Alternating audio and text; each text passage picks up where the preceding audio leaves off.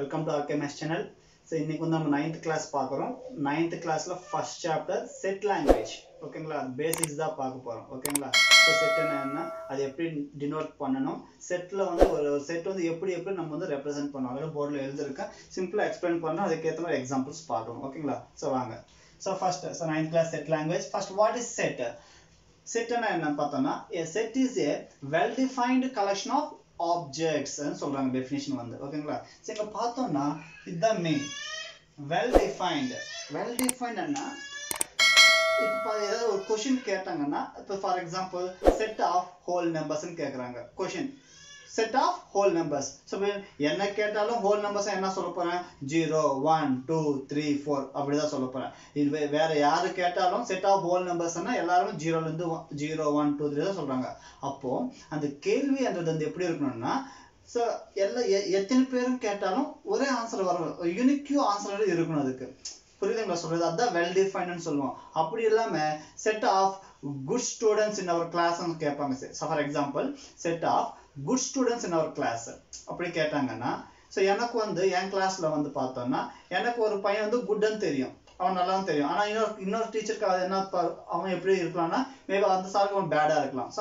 அந்த மாதிரி இருக்க கூடாது கேள்வி அதான் வெல் டிஃபைன்ட்னா புரியுதுங்க நான் என்ன சொல்றேன்ட்டு வெல் டிஃபைன்ட்னா அந்த கேள்வின்றது வந்து யூனிக் ஆன்சர் கொடுக்கிற மாதிரி இருக்கணும் இப்போ என்ன கேட்ட ஒரு ஆன்சர் இன்னொருத்தர கேட்ட இன்னொரு ஆன்சர் வர மாதிரி இருக்க கூடாது ஓகேங்களா அதுதான் well defined so a set is a well defined collection of objects அப்ப எக்ஸாம்பிள் பார்த்தோம்னா set of prime numbers so நமக்கு தெரியும் set of prime numbers ன்னா so யாரு கேட்டாலும் ஒரே ஆன்சர் தான் சொல்ல போறோம் so என்ன சொல்றாங்க so 2 3 5 7 11 13 so இந்த மாதிரி போயிட்டே இருக்கும் யாரு கேட்டாலும் அதான் சொல்ல போறாங்க so that is a ஒரு well defined set ஓகேங்களா yes next பார்த்தோம்னா set of colors in a rainbow so நமக்கு rainbows னா 7 colors அது என்ன கலர்ஸ் ன்னு கேக்குறாங்க red blue yellow something இருக்கு இல்லையா so அதெல்லாம் இங்க சொல்றோம் யாரு கேட்டாலும் அத தான் சொல்ல போறோம் ஓகேங்களா அப்ப இந்த ரெண்டுமே ஒரு செட்டுக்கு வந்து எக்ஸாம்பிள் ன்னு நம்ம சொல்லலாம் ஆனா இப்போ not an example இது பாருங்க a set of good students in a class இது சொன்னா இல்லையா a set of good students in a class ஒரு கிளாஸ்ல good students எனக்கு வந்து ஒரு பையன் குட்டா இருக்கலாம் இன்னொரு சாருக்கு வந்து அவன் வந்து பேடா தெரியலாம் அப்போ எங்களுக்கு வந்து வேரி ஆகக்கூடாது ஆன்சர் வந்து வேரி ஆகக்கூடாது அந்த மாதிரி இருக்கணும் அப்போ இது நான் ஒரு செட்டுக்கு வந்து ஒரு எக்ஸாம்பிளா இது சொல்ல முடியாது ஓகேவா next a set of beautiful flowers in a garden ஒரு கார்டன்ல பியூட்டிஃபுல் ஃப்ளவர்ஸ் எல்லாம் ஒரு செட்னா எனக்கு வந்து ஒரு ஃப்ளவர் வந்து பியூட்டிஃபுல்லா தெரியும் எனக்கு அந்த ஃப்ளவர்னா எனக்கு பிடிக்கும் அதான் நான் பியூட்டிஃபுல்னு சொல்லுவேன் ஆனா இன்னொரு டீச்சர் வந்து சாரி இன்னொரு டீச்சர் இல்ல யாரோ ஒருத்தர் வந்து அவர் போய் கேட்டனா அந்த ஃப்ளவர் வந்து அவருக்கு பியூட்டிஃபுல்லா இருக்காது எனக்கு இது பிடிக்காது எனக்கு அதுதான் பிடிக்கும்னு சொல்றாங்க அப்ப அங்க வேரி ஆகுமா சோ அது மாதிரி இருந்தா அது வந்து செட்ல வந்து சொல்ல முடியாது வெல் டிஃபைன்ட் கிடையாது அப்ப இதுவும் ஐ திங்க் உங்களுக்கு இந்த வெல் டிஃபைன்ட் என்ற இந்த வேர்டுக்கு வந்து இந்த நான் 4 எக்ஸாம்பிள்ஸ் பார்த்தாலே தெரியும் புரியும்னு நினைக்கிறேன் ஓகேங்களா வெல் டிஃபைன்ட்னா அந்த क्वेश्चनன்றது எக்ஸாக்ட் ஆன்சர் கொடுக்கும் யூனிக் ஆன்சரா இருக்கணும் நமக்கு ஓகேவா சோ இந்த மாதிரி எல்லாம் இருக்க கூடாது ஓகேங்களா இப்போ இந்த செட் ஆஃப் பிரைம் நம்பர்ஸ் எல்லாம் எழுதுவோம்னா சோ a என்ற ஒரு செட்டா எடுத்துட்டு செட் ஆஃப் பிரைம் நம்பர்ஸ்னா 2 3 5 7 11 13 சோ இந்த மாதிரி போயிட்டே இருக்கும் இது ஒரு செட் ஓகேங்களா அந்த நோட்டேஷன் இங்க சொல்றேன் உங்களுக்கு எக்ஸாம்பிள் சொல்றேங்க பாருங்க இது ஒரு செட் அப்போ இந்த செட்ல இங்க 2 3 5 7 இதெல்லாம் இருக்கு இல்லையா அது நம்ம என்ன சொல்றோம்னா எலிமெண்ட்ஸ் ன்னு சொல்லுவோம் ஓகேங்களா சோ செட் தான் இந்த செட்டுக்குள்ள இருக்க அந்த நம்பர்ஸ் என்ன சொல்றோம்னா எலிமெண்ட்ஸ் ன்னு சொல்லலாம் ஓகேங்களா சார் புரியுதுங்களா நெக்ஸ்ட் நோட்டேஷன் ஒரு செட் வந்து எப்படி நோட்டேஷன்ன்றது எப்படி கொடுக்கணும்னு பார்த்தோம்னா simple a set is usually denoted by a capital letters ஒரு செட்டுக்கு நேம் எப்பவுமே எப்படி இருக்கும்னா கேபிட்டல் லெட்டர்ஸ் பாருங்க இங்க என்ன கொடுத்திருக்கான் பாருங்க இது ஒரு செட் அங்க என்ன கொடுத்திருக்கான் a என்ற ஒரு செட் அது ஓகேங்களா a என்ற செட்னா என்ன கொடுத்திருக்கானா கேபிட்டல் லெட்டர்ஸ் தான் கொடுக்கணும் செட் எப்பவுமே கேபிட்டல் பாருங்க a b c up to y z எந்த நேமாவது கொடுங்க ஆனா கேபிட்டல் லெட்டர்ஸாவே இருக்கணும் that is important அப்போ set always denoted with capital letter in second part பார்த்தோம்னா the elements in a set அந்த செட்டுக்குள்ள எலிமெண்ட்ஸ் இருக்கு இல்லையா அது எப்பவும் நம்ம வந்து ஸ்மால் லெட்டர்ஸ்ல டினோட் பண்ணோம் ஃபார் எக்ஸாம்பிள் இங்க பாருங்க எக்ஸாம்பிள் எடுத்துர்க்கேன் a என்ற ஒரு செட் எடுத்துர்க்கேன் அந்த செட் அதுக்குள்ள இருக்க இதெல்லாம் எலிமெண்ட்ஸ் ஓகேங்களா அந்த எலிமெண்ட்ஸ் லெட்டர்ஸா இருந்துச்சுன்னா ஸ்மால் லெட்டர்ஸ் ரெப்ரசன்ட் பண்ணனும் இங்க உள்ள வந்து கேபிட்டல் லெட்டர்ஸ் நம்ம கண்டிப்பா பண்ண கூடாது ஓகேங்களா சோ இதான் நோட்டேஷன் செட் வந்து கேபிட்டல் லெட்டர்ஸ் ரெப்ரசன்ட் பண்ணனும் அந்த செட்டுக்குள்ள இருக்கிற எலிமெண்ட்ஸ் வந்து எப்பவுமே ஸ்மால் லெட்டர்ஸ்ல பண்ணணும். அந்த எலிமெண்ட்ஸ் எப்படி எழுதணும்னா இந்த பிராக்கெட்டுக்குள்ள தான் இல்லை, அதனால இதுதான் தேர்ட் பாயிண்ட். பிராக்கெட்டுக்குள்ள அந்த எலிமெண்ட்ஸ் வரணும். ஸோ இந்த பிராக்கெட்னா அதுக்குள்ள எலிமெண்ட்ஸ் வரணும். புரியுதுங்களா? இதுதான் நோட்டேஷன். புரியுதுங்களா சொல்றது? எஸ். நெக்ஸ்ட் பார்த்தோம்னா ரெப்ரசன்டேஷன் ஆஃப் எ செட். ஒரு செட் வந்து எப்படி ரெப்ரசென்ட் பண்றாங்கன்னா இந்த மாதிரி 3 டைப்ஸா ரெப்ரசென்ட் பண்ணலாம். Descriptive form, set builder form and roster form. புரியுதுங்களா? Descriptive form, set builder form and roster form. So என்ன சார் அந்த ஃபார்ம்ஸ்னு பார்த்தோம்னா சிம்பிள். டிஸ்கிரிப்டிவ் ஃபார்ம்னா அந்த கொஸ்டின் எப்படி இருக்கும்னா வேர்ட்ஸ்ல கொடுத்துருப்பாங்க. ஸோ அந்த கொஸ்டின் வந்து வேர்ட்ஸ்ல இருக்கும். ஸோ எப்படின்னா இதுதான் descriptive form. Set of prime numbers. புரியுதுங்களா? Set of vowels in English alphabet. So example பாருங்க. டிஸ்கிரிப்டிவ் ஃபார்முக்கு வந்து set of vowels in a English alphabets. இது மாதிரி வேர்ட்ஸ்ல சொன்னோம்னா இதுதான் என்ன சொல்றாங்கன்னா டிஸ்கிரிப்டிவ் ஃபார்ம் ன்னு சொல்லுவோம். புரியுதுங்களா? சோ டிஸ்கிரிப்டிவ் ஃபார்ம்னா வேர்ட்ஸ்ல கொடுத்துரும். क्वेश्चन வந்து வேர்ட்ஸ்ல இருக்கும். அந்த செட் எப்படி ரெப்ரசன்ட் பண்ணிருப்பானா வேர்ட்ஸ்ல இருக்கும். Set of vowels in English alphabets ன்னு சொல்றோம். ஓகேங்களா? அது next set builder form. Set builder form என்ன பார்த்தோம்னா அந்த செட் வந்து எப்படி இருக்குன்னா ஒரு ரூல் கண்டிஷன்ல கொடுத்திருப்பாங்க. ரூல் அதுதான் இதுக்கு இன்னொரு பேர் என்ன செட் பில்டர் ஃபார்ம். இன்னொரு நேமே வந்து ரூல் ஃபார்ம்னு சொல்லுவாங்க. இது ரூல் பேஸ் பண்ணி இருக்கும்.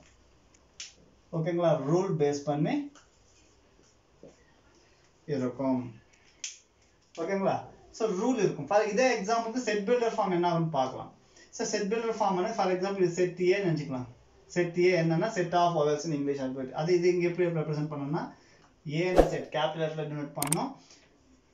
பிராக்கெட் குள்ள எலிமெண்ட்ஸ் இருக்கணும். ஆனா இங்க எலிமெண்ட்ஸ் இருக்காது. செட் பில்டர் ஃபார்ம்ல எப்படி இருக்கும்னா condition x such that x is a vowel in a English alphabets. So இப்படி கொடுத்திருக்கோம். சோ இதுக்கும் இதுக்கு டிஃபரன்ஸ் இருக்கானா கண்டிப்பா இருக்கு. இங்க வெறும் வேர்ட்ஸ் மட்டும் தான் இருக்கு. இங்க வந்து a is equal to set of x. x ன்றது அங்க எலிமெண்ட். அந்த x என்னன்னா x is a vowel in English alphabet. அப்போ கண்டினியூஸா வரலாம். ஃபர்ஸ்ட் vowels இங்கிலீஷ் ஆல்பபெட்ல ஃபர்ஸ்ட் வந்து a ன்றது vowel அப்ப இந்த செட்ல வரும். நெக்ஸ்ட் b ன்றது vowel ஆகுமானா இல்ல அப்ப அது வராது. நெக்ஸ்ட் c ன்றது வந்து vowel கிடையாது. சோ அந்த மாதிரி இதுதான் கண்டிஷன். ஒரு கண்டிஷன் இதுதான் x a என்ற செட்ல வந்து x என்ற ஒரு எலிமெண்ட் இருக்கு. அந்த x என்ற எலிமெண்ட் என்ன ஆகும்னு பார்த்தோம்னா x is a vowel in a English alphabet. ஒரு ரூல். அதனால இது வந்து செட் பில்டர் ஃபார்ம்னு சொல்லுவோம். இது மாதிரி x such that x is a. So அந்த மாதிரி உங்களுக்கு நிறைய எக்ஸாம்பிள்ஸ் பார்த்தீங்கன்னா உங்களுக்கு நிறைய புரியும். ஓகேங்களா? எஸ். நெக்ஸ்ட் தேர்ட் ஒன் பார்த்தோம்னா அதுக்கான முன்னாடி ஸ்டார் என்ன நடக்குதுன்னா roster pharma. So roster form என்னன்னு பார்த்தோம்னா அந்த செட் எப்படி இருக்கும்னா அந்த எலிமெண்ட்ஸை டைரக்டா எழுதி இருப்போம். So list the elements. List the elements. அதுக்கு இப்ப பாருங்க. சோ இந்த மாதிரி. சோ இதுக்கே பார்த்தோம்னா தெரியும். சோ a என்ற set of vowels in English alphabet இருந்தா descriptive form. ஒரு கண்டிஷன் வச்சு எழுதா அது செட் பில்டர் ஃபார்ம். அது ரோஸ்டர் ஃபார்ம்க்கு என்னன்னா சிம்பிளா அது என்ன vowelsன்றது என்ன அது எழுதிடணும் டைரக்டா. என்ன a e i o u. So இதுதான் ரோஸ்டர் ஃபார்ம். புரியுதுங்களா? அந்த ஆன்சர் என்றது இங்க எழுதி இருப்போம். எலிமெண்ட்ஸா எழுதி இருப்போம். அப்ப எழுதிட்டோம்னா இதுதான் என்ன சொல்லுவாங்கன்னா ரோஸ்டர் ஃபார்ம் ன்னு சொல்லுவோம். ஓகேங்களா? சோ இதுதான் ரெப்ரசன்டேஷன் ஆஃப் எ செட் ன்னு சொல்லுவாங்க. புரியுதுங்களா? சோ டிஸ்கிரிப்டிவ் ஃபார்ம்னா இது மாதிரி வேர்ட்ஸ்ல இருக்கும். செட் பில்டர் ஃபார்ம்னா இது மாதிரி condition x such that x is a vowel in a English alphabet. For example x is a prime number. x ன்றது ஒரு பிரைம் நம்பரா இருக்கும். less than 20 ஏதோ ஒரு கண்டிஷன் கொடுத்திருப்பாங்க கண்டிப்பாங்க. ஓகேவா? சோ அந்த மாதிரி. அப்ப இங்க என்ன பண்ணுவோம்? ஓகேங்களா? இன்னொரு எக்ஸாம்பிள் உங்களுக்கு புரியுதுக்காக சொல்றேன் பாருங்க. So example 2 first descriptive form. Set of prime numbers less than 20 ஒரு கண்டிஷன். சோ இது இப்ப இருந்துச்சுன்னா இது டிஸ்கிரிப்டிவ் ஃபார்ம்.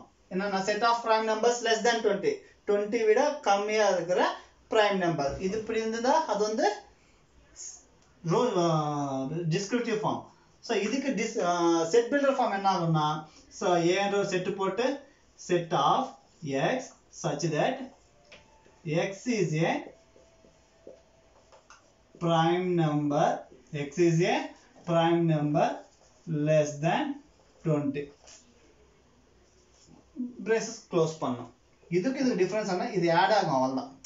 ஓகேங்களா? அப்ப x ன்றது ஒரு prime number 20 விட கம்மியா இருக்கும். இது செட் பில்டர் ஃபார்ம். அது ரோஸ்டர் ஃபார்ம்னா a1 செட் போட்டு சிம்பிள் அது என்னன்னு நம்ம டைரக்டா எழுதுறோம். சோ 20 விட கம்மியா இருக்கிற prime numbers-னா 2 3 5 7 11 13 17 19. நெக்ஸ்ட் வந்து 23 ஆகும். 23 ன்றது வந்து 20 விட அதிகம். அது நமக்கு தேவையில்லை. சோ 20 விட கம்மியான்னு சொல்லிருக்காங்க அவ்வளவுதான். சோ இத லிஸ்டா பண்ணிட்டோம்னா அதுதான் ரோஸ்டர் ஃபார்ம் ஆகும்.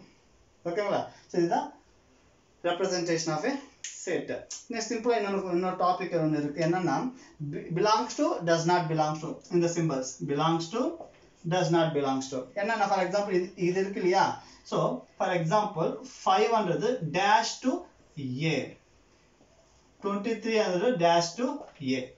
a என்ற செட்ல 5 இருக்கா இல்லையா? சோ a என்ற செட்ல 5 இருக்கு. அப்ப அதனால நம்ம இங்க என்ன பண்ணனும்னா belongs to. சோ belongs னு இந்த சிம்பல் போடணும்.